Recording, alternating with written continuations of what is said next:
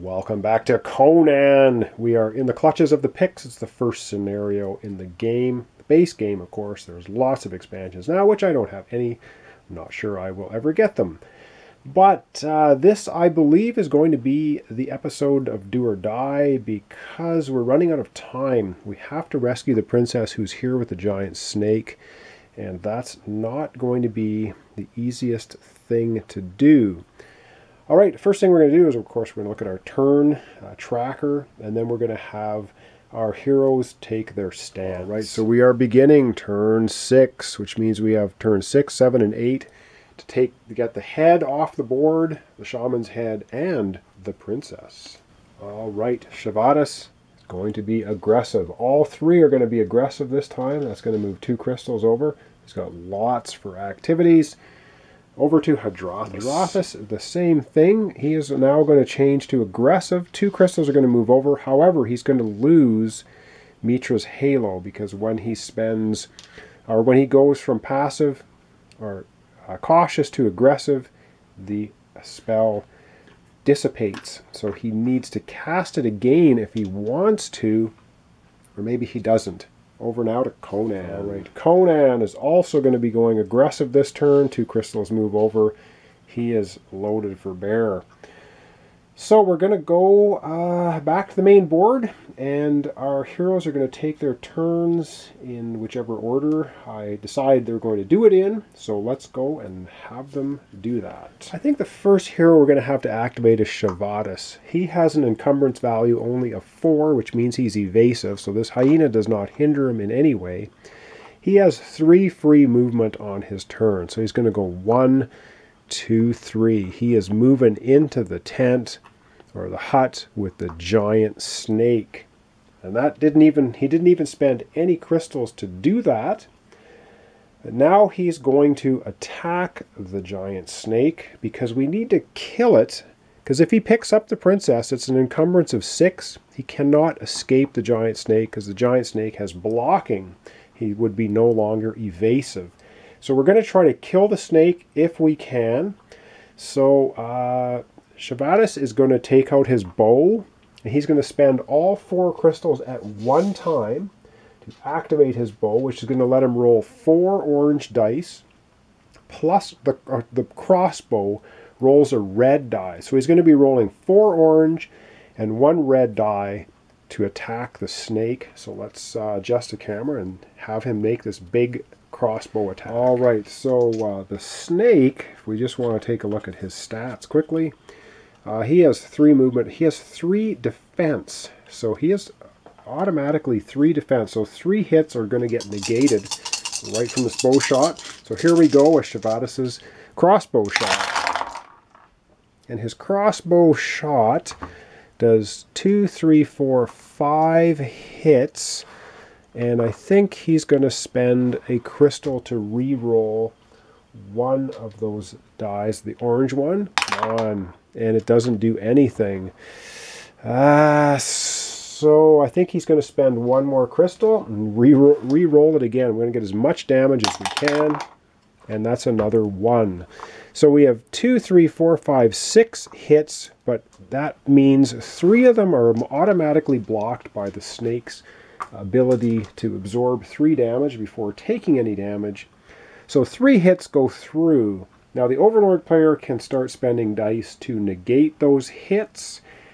And I think he's going to spend 1 crystal to roll an orange die in defense and gets 1. So that's going to cancel 1 hit. So Shavadas' ranged attack is going to do 2 damage to the snake. The snake goes from 8 hit points down to 6. Still very much alive.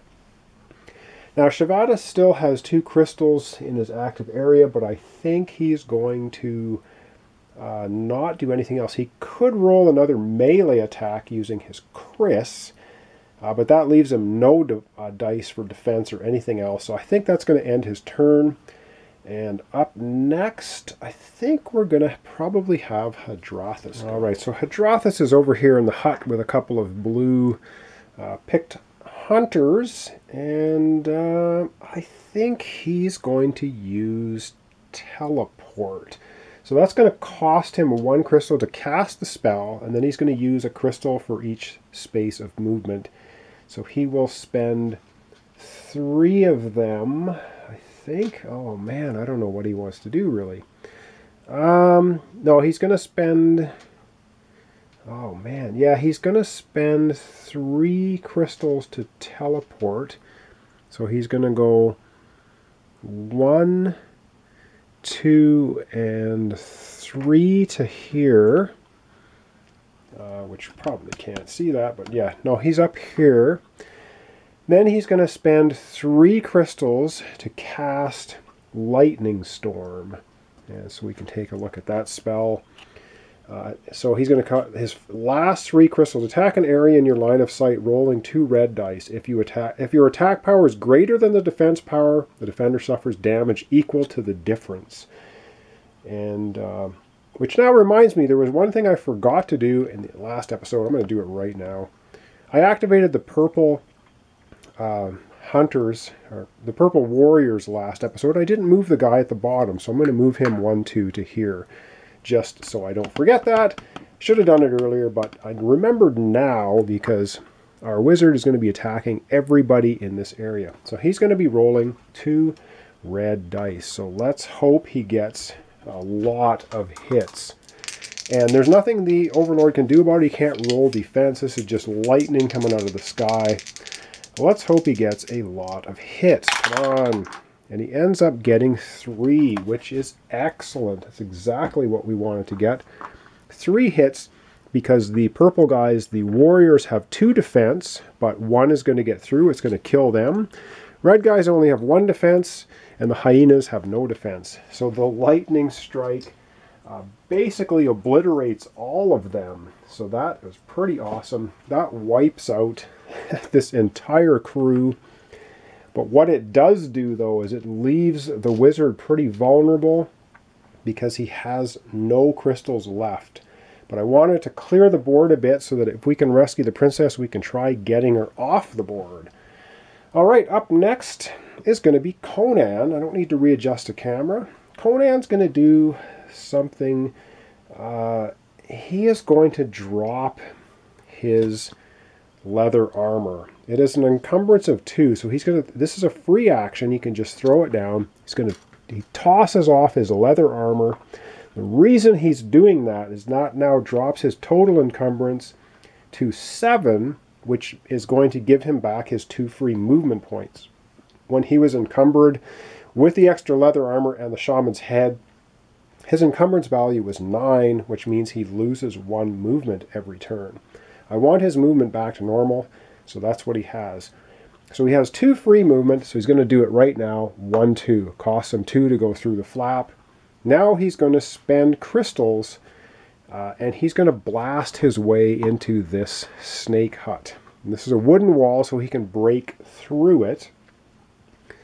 So he's going to, I believe this is how this works. He's going to spend 1, 2, 3 crystals for movement. So 1 to move here and 2 to smash through the wall. And because he has the wall smashing ability, which we can look at right here. Wall Wrecker. The character can spend, it's supposed to be 2 extra movement points to move across a wall or wooden barrier. So I'm not sure if that costs him 4 to get through the wall or just 2. I think it's just 2 extra movement. Although, I don't know. Because it's 2 extra movement across a wall or wooden door from one area to an adjacent area. I think it's going to cost him to move 1 here. And I think it costs him 4 to blast through the wall, which wouldn't make any sense because then he could go 1, 2, 3, 4, same thing. I think it costs him just 2 to blast through the wall. So that's 3 total movement. He bashes the wall down and comes in to attack the snake. So just from Zombicide Black Plague, or the plastic token set from it, I'm going to use this blasted wall token to show that the back of that wall of the hut is destroyed. Conan now is going to attack the snake.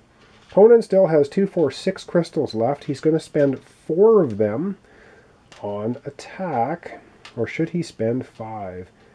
I think he's going to spend actually 5 crystals on attack. He's going to do as much damage as possible, which means he's going to be rolling 6 red dice, and he gets to re-roll 1 of them. So let's see what he can do. And he re-roll 1 for free. So this is 5. So that's 5 dice. I'm going to have to keep track of the hits now. So that's 3, 4, 5, 6, 7, 8 hits. 8 hits. 9, 10, 11 hits. And he gets to re-roll 1. We'll re-roll this one.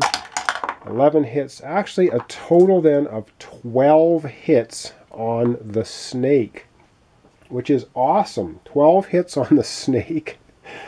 Wow, we might be able to kill the snake. 12 hits on the snake. All right, keep that in mind. The snake has an armor of 3, so that's going to mean 9 hits going through on the snake. So I'm just going to leave the 9 here.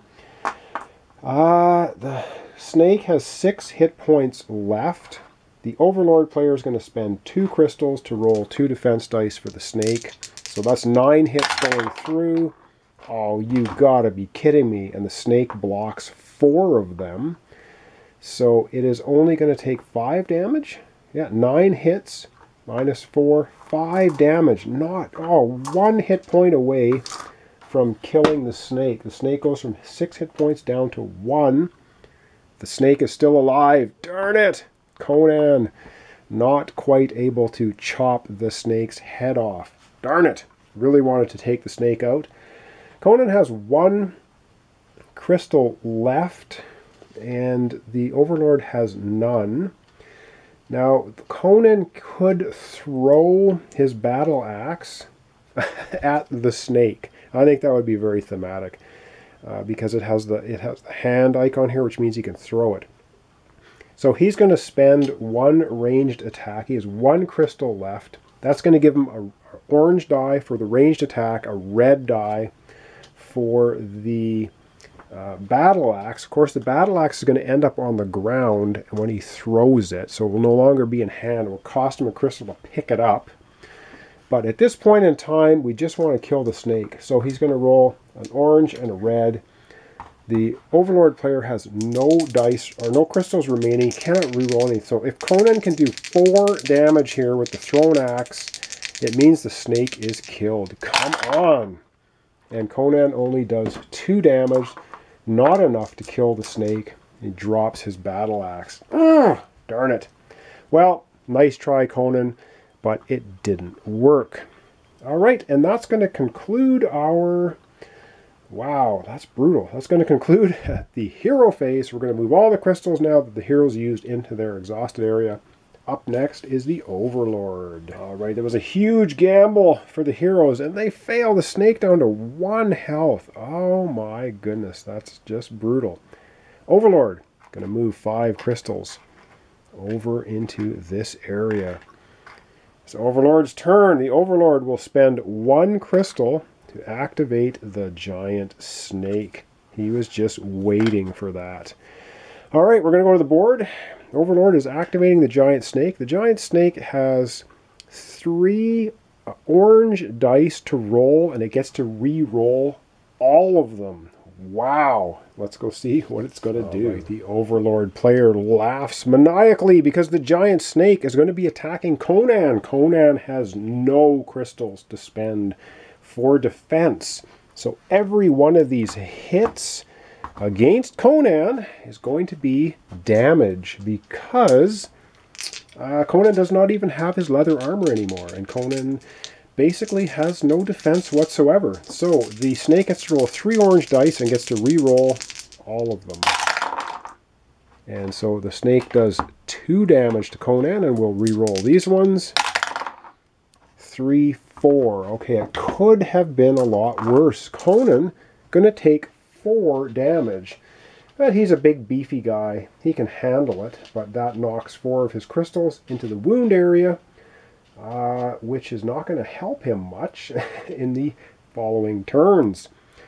All right, back to the Overlord board to see if he's going to activate anything. All right, the Overlord board, he just activated the snake.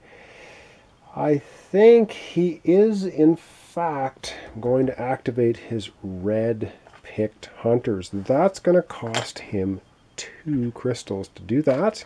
So let's go to the board. He's going to activate his red Pict Hunters. All right, and he only has 2 left because the wizard blew up the other ones in here.